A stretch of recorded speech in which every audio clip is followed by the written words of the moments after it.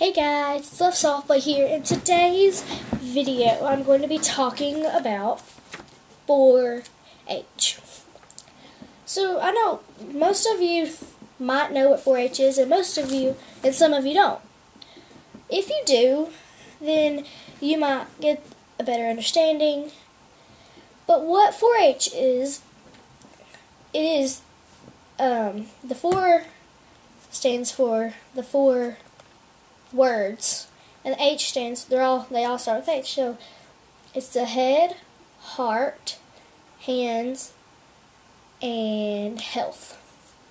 And like I pledge my head to better thinking, my health to better living, but you do my hands to greater, I don't know.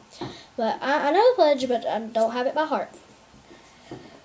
So 4-H is really fun. There's competitions, like there's demonstration contests, speaking contests, baking contests.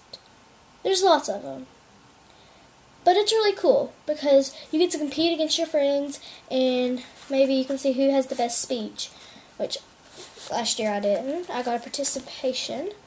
But you get to go to the county, so you get to go against people from your school that maybe are in your class, maybe not, and you go against the county. And if you win in the county, then you'll go to the state. And if you win the state, I guess you go against other states. But it's so cool because you get rewards. You actually have won first place in demonstration on there's categories, and I picked how to pitch a softball, so that's sports and fitness, so I won first place in that. And when in the baking contest, I won second place. I baked chocolate chip cookies. And in speaking, which is coming up for me in like 3 weeks, I'm going to be doing the history of my town.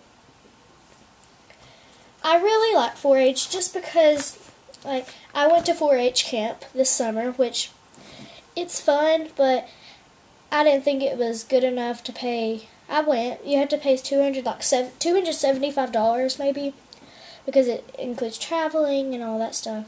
But it's really cool. But you just don't get to call your parents or anything, and you have to stay there for a week, so that's a bit sad. But that's it for today's video. If you're wondering any more about 4-H, you can either go on YouTube and check it out, the internet, or 4-H website, or just ask me questions. Thanks for watching. Don't forget to subscribe, comment down below, and answer the question of the day, which is, have you ever heard of 4-H? And yes, I have. Thanks for watching. Don't forget to subscribe. Bye. Have a good day.